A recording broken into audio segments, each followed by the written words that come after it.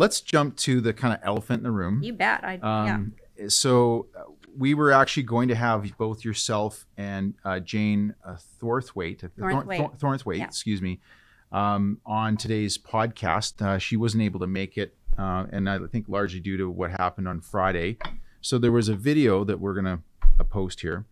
There was a video that a clip that was that you were on with Jane and Andrew Wilkinson and a few other people from the BC Liberal Party, and there's some comments made about Beau and Ma.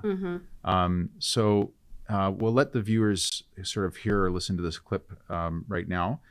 Except for Bowen is, very pretty lady, and she knows that she's got it, and she knows how to get Ralph going.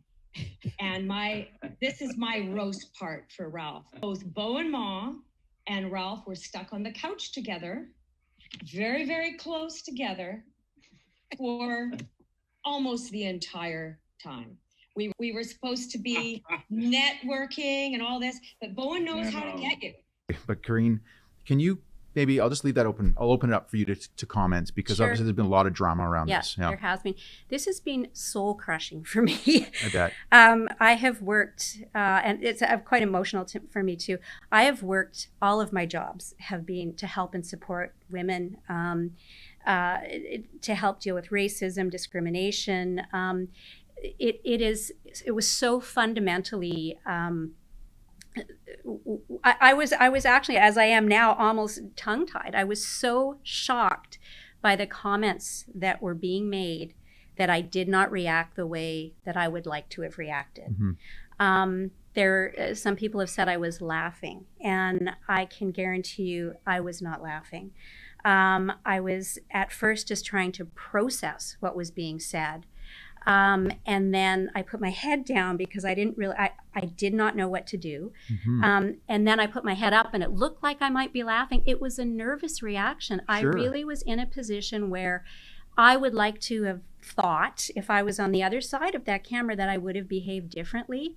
And I've been beating myself up about it since it happened. I should have stopped it. I should have called it out when it happened. I don't have a time machine. If I did, I would change it. I can't. It was a moment in time where I didn't say something that I should have said. Right. The extenuating circumstances for me, and I certainly don't mean this to be an excuse, is that this is the first event I had ever done. I was nervous. I had been practicing my script all day.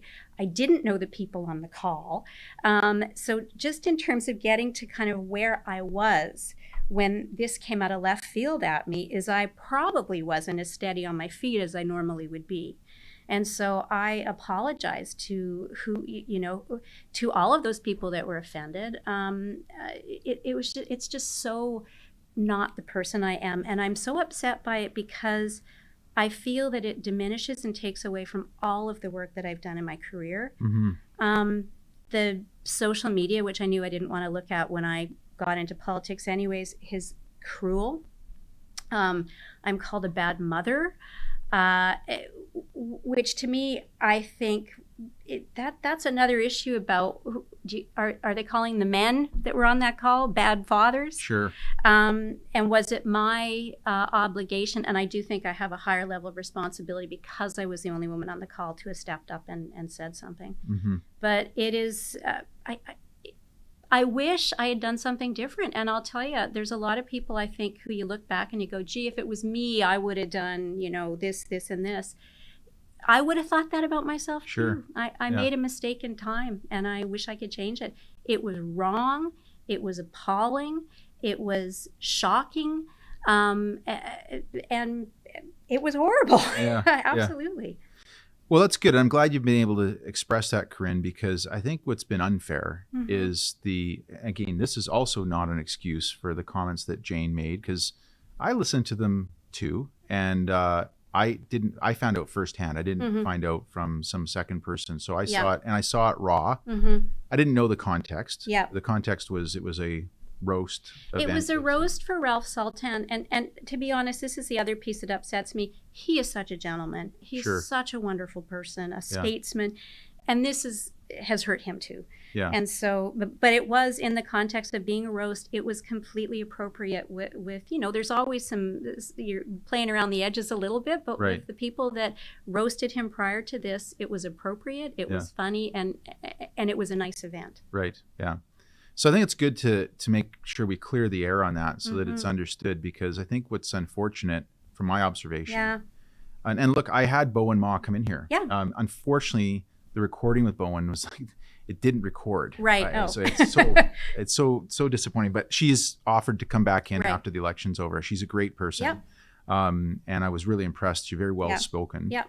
And as I've had other people like yourself come in, I'm like, what you see on Twitter and what you hear their opponents state about those people and what you realize about them when you meet them in person, I can't say that there's been anybody from any of the political lines of all the guests I've had in from both NDP, Liberals, and Greens that I could say they left and they said, wow, that person's a real jerk. Yeah. And it's unfortunate, Karin, and I'm glad you've been able to speak about this, because it's unfortunate that all the years of work you've done, especially with the your latest this with your family services of Greater Vancouver, that all gets kind of swept under the rug because you happen to be in this clip on this video and you're the only other woman in the room. And I just think it's unfortunate people don't take a minute to just reflect on the fact that you can't judge a person based on some small clip.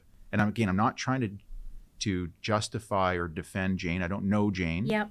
But I think that if any mature adult were to look at this, go, we've all made mistakes in our lives. And I completely resonate with where you're coming from.